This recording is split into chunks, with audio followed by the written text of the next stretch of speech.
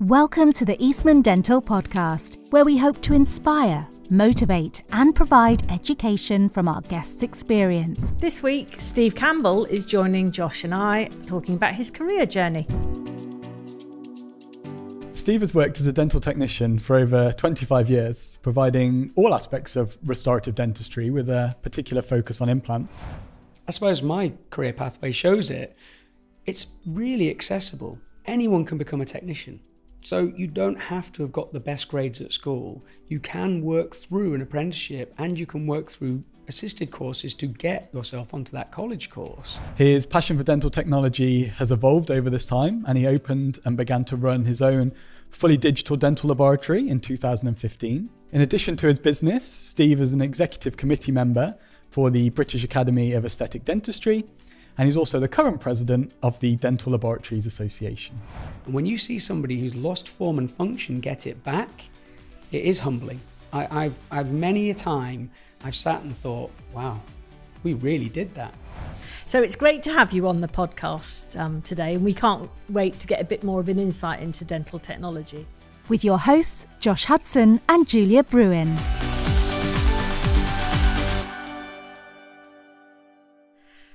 We would like to go back to the start of your career, but I think what we have identified from talking to various people is that sometimes people didn't even know what their career choice necessarily was before they started really training. So tell us a little bit about dental technology and how you got into it. Yeah, do you know, I think that's exactly it. When I was at school, I didn't know what I wanted to be. I really had no clue, but I was very lucky. I had a careers teacher who he was watching me with what I wanted or what I was enjoying and pointed me towards going to be a dental technician. And I had no idea what that was, not a clue. So he pulled me to one side and he said, I know you like engineering. I know you like doing things technically, but you know, I don't think you've got what it takes to go through university and become an engineer. And I was like, okay, that hurts. Yeah. He said, but I've got a very good friend who runs a dental laboratory and I think you would enjoy being a dental technician. He sent me across. I walked into the room. It was crazy. There was so many people running around. There was pots boiling in the corner with these big brass flasks. There was wax everywhere. It was mayhem, but I fell in love with it. Within the first 2 days, I was like, you're right. After that week of work experience, I said, yes, I want to be a dental technician. I'd never heard of it, but it just grabbed me. It really did. And it's interesting where that's taken me.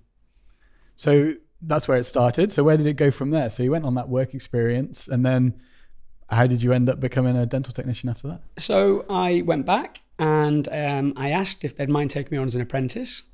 And he said, yeah, come back. When you've finished, you come back here and we'll take you on. And that's exactly what happened. I went in on a Monday morning. He just sat me straight down and he said, okay, we're going to talk. He only talked to me for about 15 minutes about what I was going to have to do and then put me in the plaster room because that's where everybody started. It was casting straight away. And that was it. It was just, there was no big preamble. He didn't know inspiring story of what we were going to be doing. It was like, you will start here and I will see if you're fit for the job and we may keep you on, you know, the next 2-3 weeks, we'll see. And I had to go through all that time thinking, oh, I hope I get the job. I hope they keep me on. And they did. And then as most technicians do, you then prove your worth and you're let loose on the next thing and the next thing. So I worked my way through the basic low stages, copings, production, frameworks. Now at that time, which surprises quite a lot of people, that there was a college release course, but I didn't get to go on that. I did a full apprenticeship. So everything was at the laboratory. So I kind of did all the hands-on first, then I had to go away and I learnt myself. The more I wanted to do, the more I had to rely on reading books. So when I was getting into implants, I had to read White's book, and then I had to learn how to do these things, why certain things were happening. I had to then learn the science behind it to make sure that practically I could deliver. And that's probably my only regret, if I'm honest. I wish I had had the full education experience because I think that's really the most important bit when I see technicians, if you understand why things are happening, especially now, there's so much at play with chemistry and the things that they're going to have to deal with in these coming years, it makes a big difference to what you can deliver. But I had to learn on the go, which, you know, it's been great for me anyway. But I do wish... It doesn't sound as though it's held you back. No, it hasn't, luckily enough. It's allowed me to still carry on and do what I needed to do. So is that an option now to do a full apprenticeship style, or is it kind of a college course, or how would you get into dental technology these days? So to be a dental technician these days, you can either do a full-time course at college, then you'll complete the full-time education course, then you'll find a placement, or you do a part-time. So you'll work in the laboratory 4 days a week, and then you'll spend a day at the hospital, and that's where you'll learn all of the key science behind what you're doing, really. And that's the mode that we're seeing a lot more technicians taking at the moment. They are getting a position and working their way through and spending a day. And I think that's probably quite a good balance, because we are seeing at some of the education institutes, unfortunately, they're not getting the support and funding. So they can't teach the latest techniques. They can't get the digital tools in there that are going to be absolutely crucial for these technicians coming into the marketplace. I know from my own lab, you know, when we started 6 years ago, going completely digital, at that point it was borderline if we could really do everything digitally. But we've just left away from a congress this weekend, and every technician is working solely digitally. I think we'll be the last generation that will remember working so intensively with wax, manual techniques. Yeah. The people who are coming behind us, they'll never have had that experience. They'll only be digital. And I think it's going to be key that we have to support those education institutes and make sure that they have that funding and support. So we've reached out to Exocad, 3Shape, the software development teams, and said, why is there not an education dongle? Why is there not a way that they can at least train on these tools so that when they come out, they can do it? It's the 3D printing companies, why are you not providing a printer?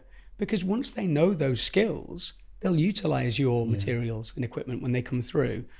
So I think it's going to be crucial that we do that. So I just want to backtrack a little bit there. So it seemed like you were kind of thrown into the deep end a little bit in the start of your career.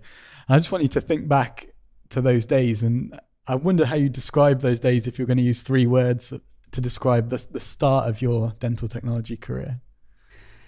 Manic, exciting, stressful. Okay. Absolutely. I mean, you know, the stress levels were super high, super high. We worked very long hours, but it was expected. It was a culture. You know, there was this expectation that no matter what it took, you would make sure that work was in that practice for that appointment. And that's no bad thing, because we are obviously making medical devices. There's a patient at the end. There's a huge expectation that you need to make sure that that patient leaves with that restoration. But with it came a lot of stress, because the hours were very long. Because if I look at it now, I know why they were so long. It's because there was so much manual post-processing involved in making a prosthesis. It was intense, really labor intensive. I mean, when I look at it now, I'm just like, how did we even do it? Some of these things are very highly technically skilled, and they take a lot of manual processing. So it's easier now.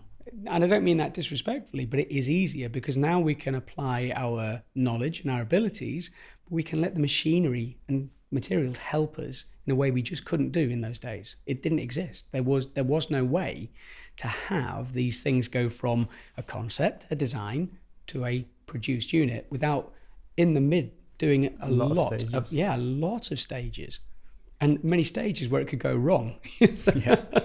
I think that's really interesting, actually, that you should say stressful, because I think certainly a lot of clinicians will that will resonate with in terms of a stressful career. But I don't know, that lab work arrives on the day for the appointment, like you say, and the thought of there's somebody behind that that's going through a stressful, you know, like you say, things go wrong, and they're getting that to you on that day, and maybe people don't think about that aspect when they're you know, prescribing their lab work. They don't think that there's somebody potentially stressed at the end, making sure it comes on the right day. So I think it's important that, you know, people think about that, and they don't necessarily, you know, think this needs to be done by this day at all costs, and they don't think about the person behind it. So I think it's interesting that you said that stressful element. Oh, it is. I mean, don't get me wrong. Not all stress is terrible stress. You know, there was a certain amount of excitement and exhilaration with that stress. It kept you on your toes. But there were moments when you're like, oh, this is not going to work. You know, it's counting down literally to 30 minutes to go. And you're like, she's coming out the furnace, please don't be broken. Please don't be broken. And it wasn't broken. And you're like, oh, you run downstairs. Yeah. It's done. It's finished. But, you know, I think that's one of the things that, if I'm honest, that it's what kept me going. You know, you get a rush out of being part of that team and delivering on time. And knowing that what you're doing makes a difference. I mean, yes, we all should think more about everyone else in the team, but it's kind of hard really, because really a good technical team work effectively in the background, so you don't have to think about it. That's really the key. You should take it for granted it will be there, because the patient doesn't even know we exist. So, you know, it really wouldn't be the thing. Most of the time it comes, and if it's not right, who's going to get it in the neck? The dentist and the nurse, whoever's in that room. Yeah, we're hidden in a back room. In another We'll get an upset phone call. But you get it in the neck from, you know, and often we've got to remember in the lab, and I try and make everyone remember this, we're quite lucky we don't deal with patients, because patients come with their own certain set of challenging expectations sometimes. Managing that is a hard job. So we always try and remind them, look, it's not a case of, oh, if it doesn't get there. You're managing the clinician, aren't you? Which sort managing a different person. Yeah. But it's like, well, if it doesn't get there on time, somebody like, oh, we'll just reschedule. No, you won't, because that patient has been ramping up to that appointment and they want to get it done. And when it's not going to happen, they can get very, very upset. Yeah.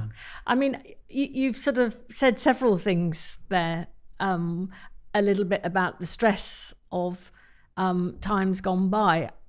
And you also talked about the fact that you have developed your own fully digital laboratory 6 years ago. So, I mean, 6 years ago, that was a big change. Do you think your stress levels are different? I mean, talk us through what problems that you have associated with running a fully digital lab.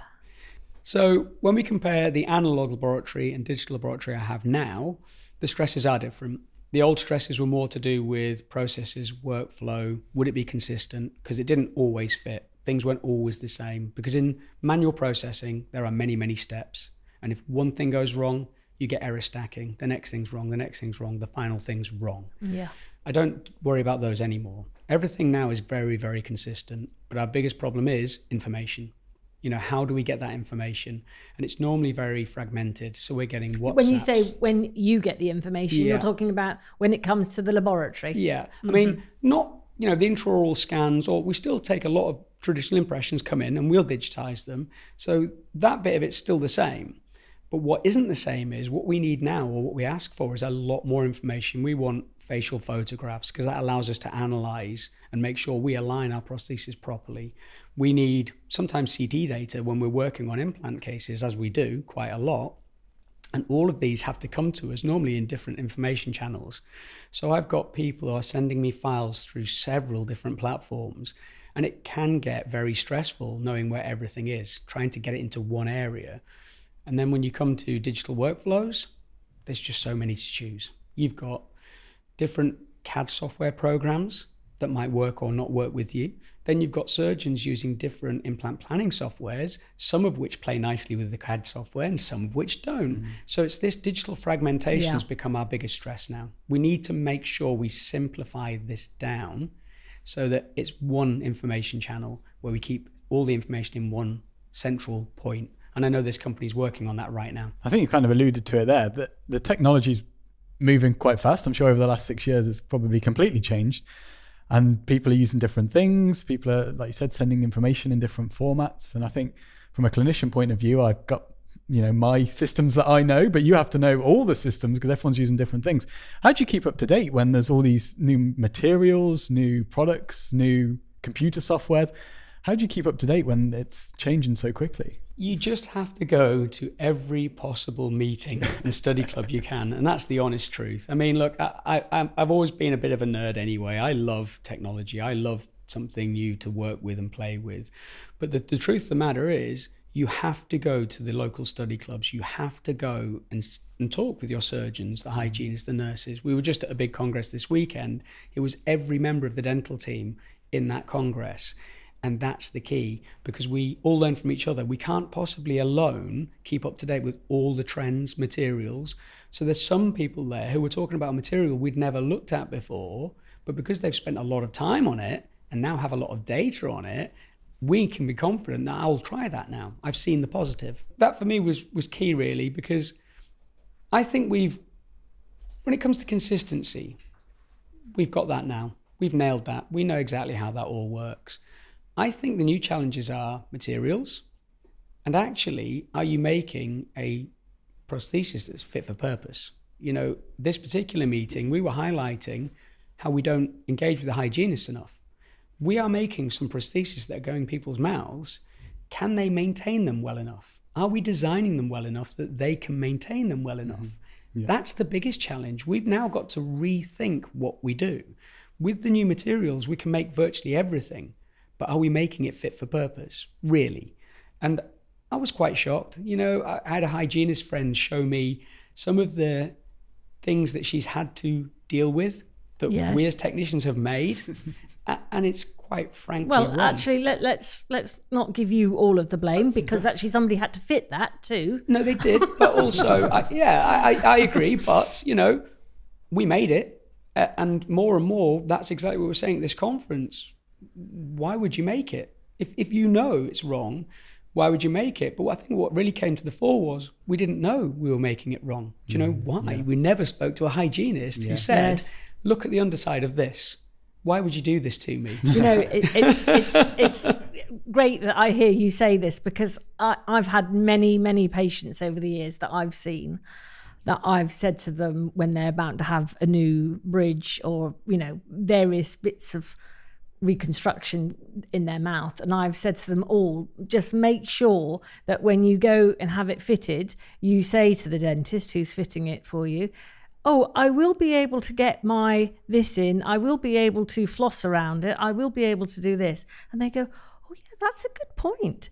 And I say, it sounds much better if it comes from you, whether it sounds coming from me. So I really resonate with your point there about the fact that that's obviously quite a big change, because in 27 years, if you'd said to you 27 years ago, are you having a conversation with your colleague who's a hygienist, you probably would have said no, because at that point, genuinely, we were kept completely separate from each other. A technician worked only to the prescription of the surgeon and made at the desk what they thought was good, and the focus was always make it look pretty.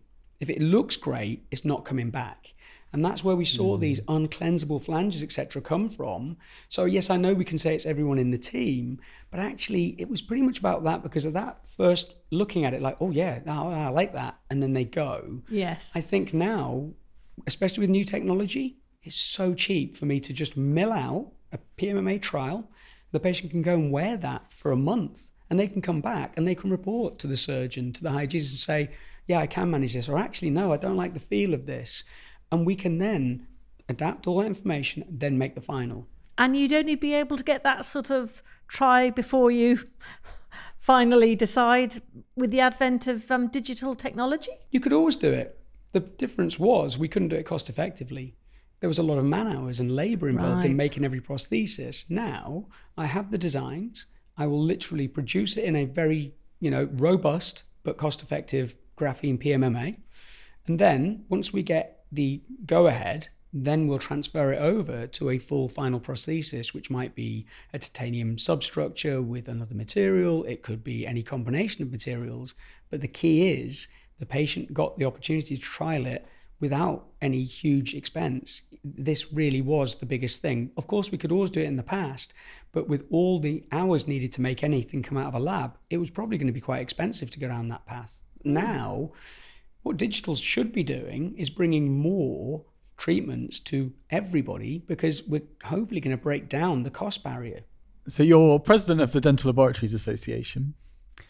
How did that come about? How did you end up in that position? Do you know, that really is interesting, because I'm still amazed that people trust me with that role. I remember speaking to the president of the Dental Laboratories Association many years ago, and I said to him, how do you ever get to the position where you are trusted for this role? Mm.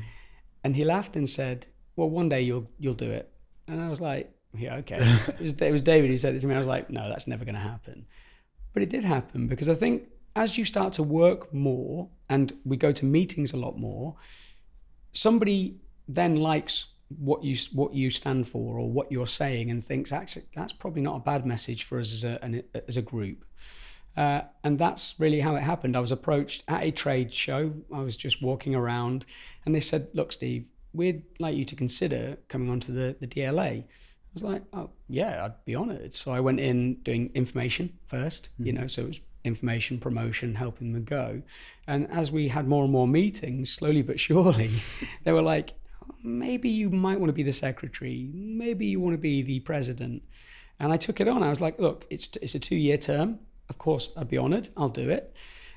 In my 2-year term, they changed it to 5 years because that was the chief dental officer's term. It changed to 5 years. So we're like, right, we have to keep you guys matched. Well, that's probably no bad thing, really, with continuity and the speed at which dental technology has been going through a change. Well, dentistry as a whole, but certainly your field has changed dramatically. Yeah, no, I agree. The continuity was definitely a good thing. My wife did not agree because, with everything we do, there's an extra time commitment that comes with it. Mm.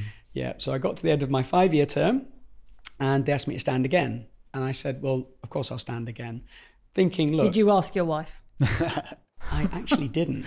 I really didn't, because I didn't think I'd get it. I thought I'll stand again just to be the backdrop. So, if someone else comes in, I think it's going to be good for the industry, because I don't actually think it's a good idea to have somebody in the same position for too long, because it can get a bit stale.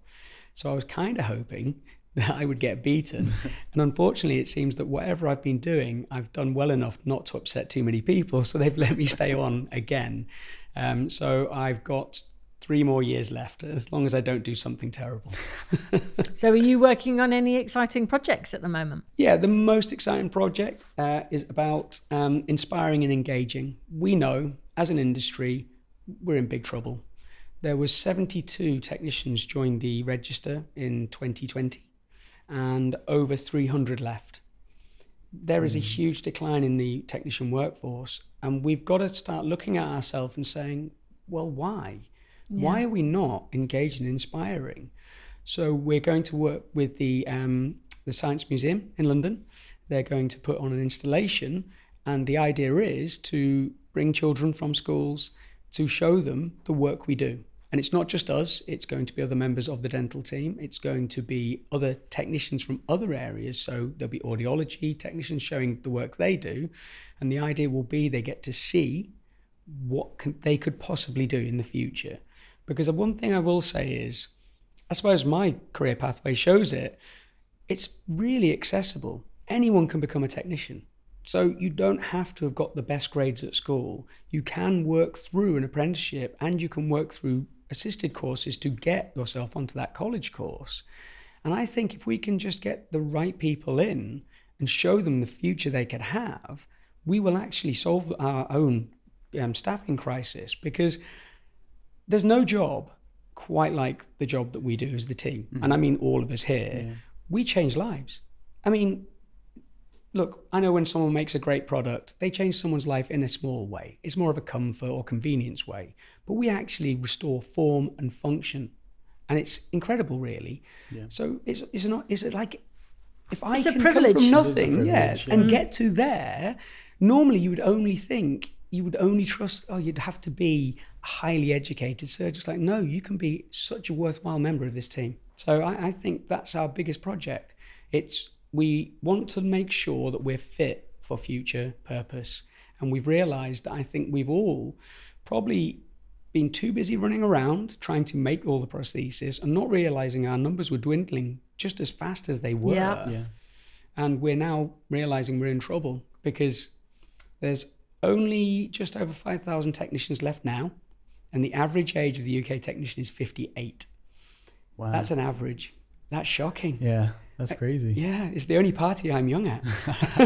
But I'm looking at this thinking, we're in trouble then. Because but you do get invited to lots of parties, so that's all right. I do get invited to lots of parties. Yeah, I do. But it's I think if we look at that average age, where are we going to be in 5 years? Yeah. We're in trouble. So we've got to act now. So I think that sounds a really interesting initiative, and probably something that is a huge project, but I hope something comes out of that. Yeah, I really do too. I mean, they seem very, very keen. Hopefully we make this happen. Well, a key part of this podcast and all of these episodes that we're creating is to inspire people, to motivate people, and to share education by speaking to different people about their experiences. And I think from what you've said there about, the numbers dwindling, there's a couple of different things. And I think one of those aspects is going to be retention of people that we've already got. So I think if there's people that are listening, dental technicians that are maybe in a bit of a rut and they're, maybe not happy with where they're at, what advice would you give them? What would you say to them to, inspire them to maybe do something differently that would make them a little bit more fulfilled in their career? This is going to sound, because I'm known as a digital dental technician, like such an obvious thing to say, but digitize your lab and do it now. Because what we realized is it takes away a lot of the monotonous tasks. And what we're actually engaging more and more with now is design, working with exciting materials, working more in collaboration with our surgeons, because we share all the stuff we're doing with our surgeons through 3D web viewers. We have more feedback. We can pick up things a lot sooner than we used to. And actually, it's changed everything about how we work. It's become a lot more rewarding. It's always been rewarding, but there's nothing rewarding about sat down polishing 50 gold crowns. I can tell you, having no fingerprints is not particularly rewarding. And this is really what I'm trying to say to people, like, look, use your minds, use your talents, use what you are great at, and let's drop the manual labor. It's transformed my business. I started with only 3 technicians, and within a year, we were doing the same volume of work as a 22-man laboratory I had left. And that showed me that this is a very powerful tool. Yeah. And if we're losing technicians, we need to utilize that to try and compensate for the loss until our longer term plan kicks in, which is how do we inspire people leaving school to come in? And I think the Science Museum initiative sounds just a perfect way to, without wishing to sound cheeky, get hold of those geeks. Yeah, 100%. Just to open their eyes. I mean, like when you go in. No, you're opening my eyes. Believe me, I'm very inspired by your conversation, and I have to tell you, I'm not a great expert on dental technology, and least of all, fully digital laboratories. So I am agog of what I'm listening to. So I think that's one aspect of things, is getting those technicians out of that rut, so to speak. And the other thing that obviously we've already talked about is getting new people to join. So what advice would you give to somebody who's, maybe a school leaver, maybe somebody that wants a complete change of career, who's thinking about getting into dental technology? What advice would you give to them? My advice would be, please get involved, because I'm telling you now, we've had people who've come to us and didn't realize what they're going to be working with. Powerful CAD systems, global partnerships. We have things machined and milled in Hasselt, in San Sebastian. We operate with those teams on a daily basis. But now we've got these 3D printers in the lab, and these things are amazing bits of kit. You design it, and you literally watch these things coming out of a resin bath. We're seeing now with carbon 3D dentures that are stronger than any denture we've done in the past. So you're going to have all these toys to play with. You're going to work in a really good team. I in the early days, my interaction with a surgeon was very much one prescription, make this, and have it here for this day. Yeah. That was it. It's not like that anymore. We truly collaborate. We have conversations. We're part of the planning. And with the hygienists, we do get this. We get this follow through. The treatment coordinators are now helping us by, look, we really need this photograph. Can you get it? Well, they'll take care of it, because the surgeons are flat out busy in the surgery. You have a very similar problem. The demand is sky high. The hygienists are busy. Your books are full. Treatment coordinators, these are the roles that are now gathering information. So my only advice is, please don't go off and work designing the next new gadget and toy. It's fine. Yeah, someone will enjoy it for a 6-month life cycle till the new gadget comes out. But your work, if you come into dentistry and dental technology, will literally change someone's life. It will be there all through their life. I'm trying to make people aware you're going to make a difference in a real, tangible way. And when you see somebody who's lost form and function get it back, it is humbling. I've many a time I've sat and thought, wow, we really did that. Yeah. And that's powerful. That's where we need to be getting people. We need to get them emotionally.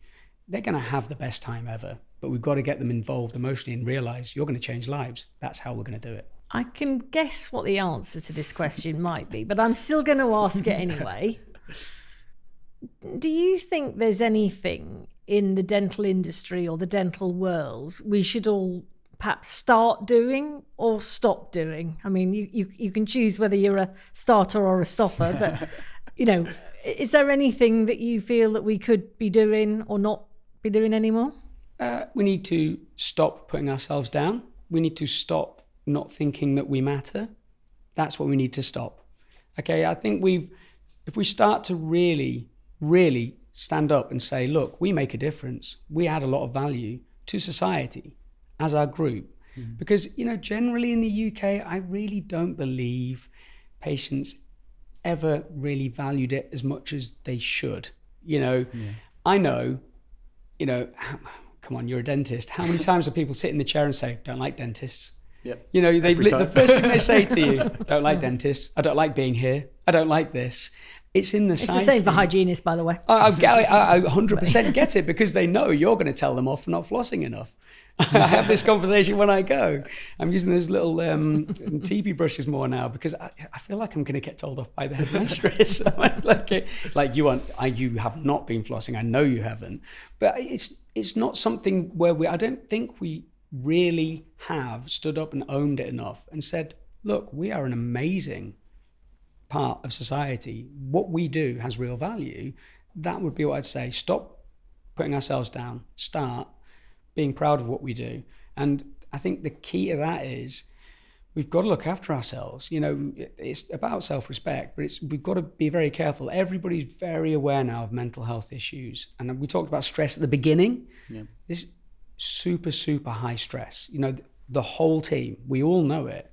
It's shocking. I almost don't want to say it, but I'm going to say it.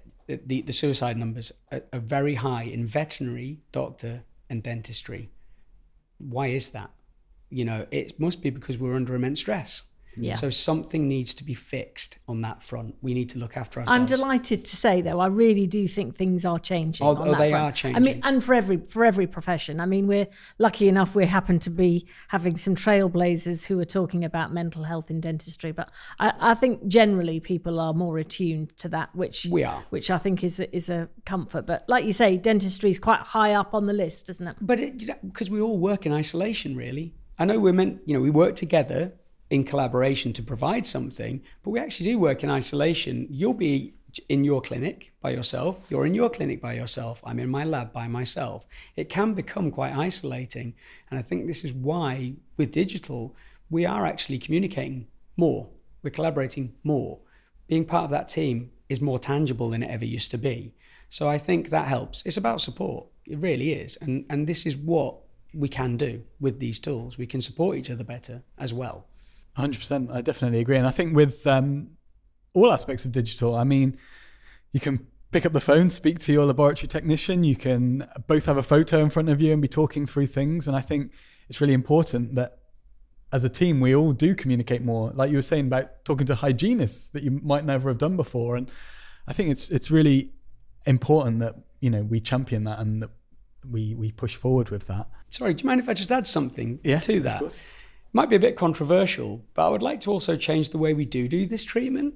I would like to design the prosthesis, send the patient away, and I'd like the hygienist to review it.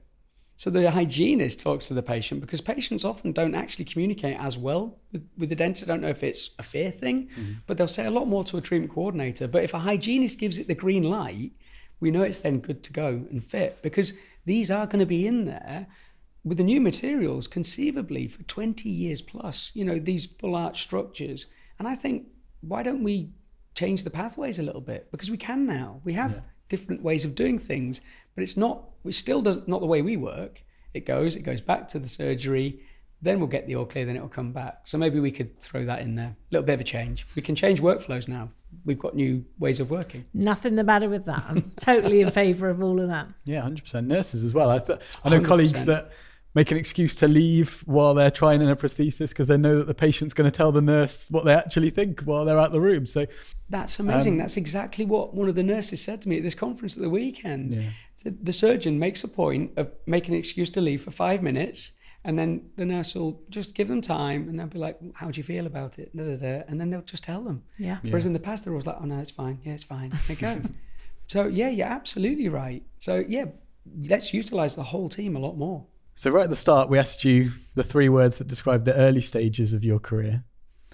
And I'm interested to know what 3 words would describe your career now. Are they still the same, or have things changed? No, they've changed. My 3 words now are exciting, engaging, fulfilling. You know, the stress isn't the issue it was before. Mm-hmm. It is a lot more excitement, because I know I'm very lucky. I work in some of the beta testing programs. I see the tools that are coming. I see the materials that are coming.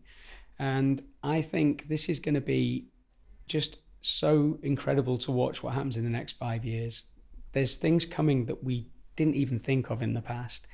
And I would say that it's engaging because now we are really engaged with what we do. We've got the opportunity to do more than we ever did. And it's fulfilling because we actually see a lot more of the patients than we did before. We get a lot more post-fit photos. And that's really it for me. So it's changed. In my short career so far, hopefully I'll hang around a lot longer. You know, I walked in a room with boiling pots, with like brass pots, boiling out dentures. And now I work in a design studio with 3D printers and a CAD team. It's just a paradigm shift. If you showed me the laboratory then and now, I wouldn't believe it. It's like they have no relationship to each other. And that's kind of, I feel like I've been fortunate really, because I'm almost the guy that lived through the invention of the light bulb. I've now seen something that the new wave of technicians will never see. Yeah. They won't work in the way I ever worked. So, thankfully. I mean, you've just sort of said what you think sort of things are now, and such a change from what you were doing. But I mean, crystal ball yourself in a decade from now, do you think everybody will go digital?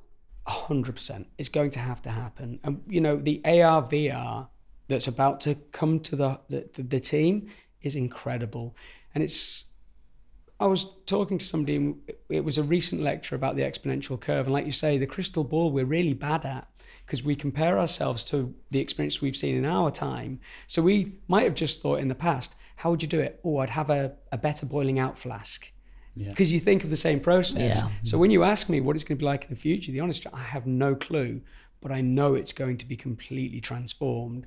The next big thing we're seeing is the AR VR. We're seeing people working in the surgery with the augmented reality. It's incredible. It's incredible. So I can't predict the future, because I would just probably think, oh, better software tools, better materials. It would be nothing like that. That's the exciting thing. That's great. Thank you so much. It's been really, really great having you part of this project. It's incredibly refreshing. I think there's a lot of, like you mentioned, technicians leaving. There's a lot of, worry in that aspect, but it seems like there's so much exciting things that are coming forward as well. So I think it's really nice to have that conversation about both aspects. So thank you so much for joining us. And I would just like to thank you both for the fact that you've put this podcast together, because this is exactly what you're talking about. It's engagement and education. If people can hear this and think, do you know what, I'm going to go into dentistry, who'd never thought of it, then that'll be the best thing any of us can do. So I thank you very much for having me on, and I think this is a great project. It's been a pleasure having you on board. Thank you so much. We hope you've enjoyed listening to this episode.